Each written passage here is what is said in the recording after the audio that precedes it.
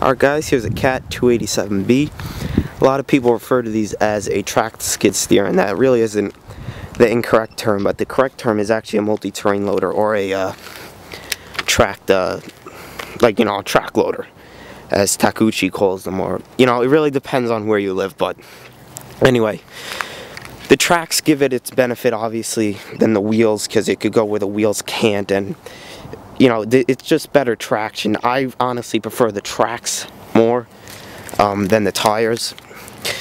This right there is your drive sprocket, and the reason why Cat elevated it high was so there would be no dirt or debris to get up to it. Not that it doesn't come up to it in here, but it's better off high because it just takes it out of the elements.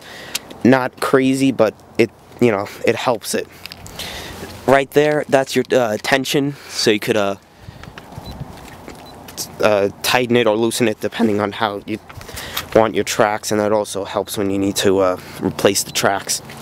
The rollers on the bottom obviously help for the suspension of the machine as well.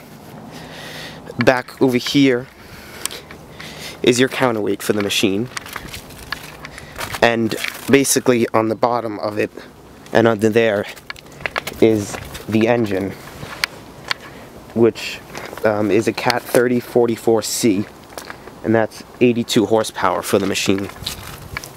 Now this PCC right here, which is on a pivot, is for the arms. When the arms raise, basically this, when it gets to the height, it basically just enables it for a higher lift, and it also helps it lift straight up. So you can see in here, it'll just enable it for a better tilt. So obviously as the arms come up, the black pieces will bend back. That's your radiator under there.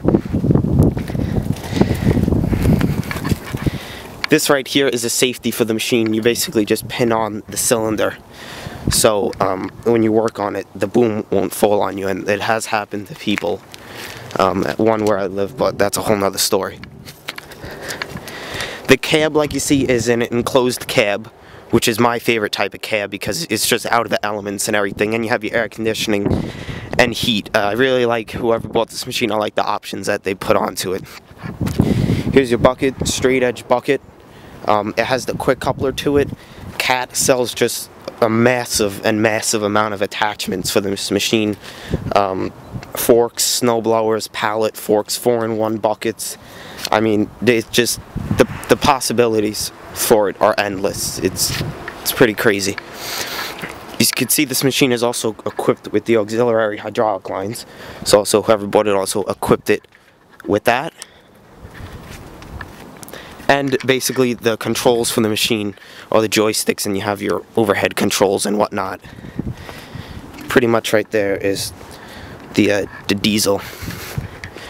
But there you have it, guys, a Cat 287B. It's a very, very cool machine, I do have to say.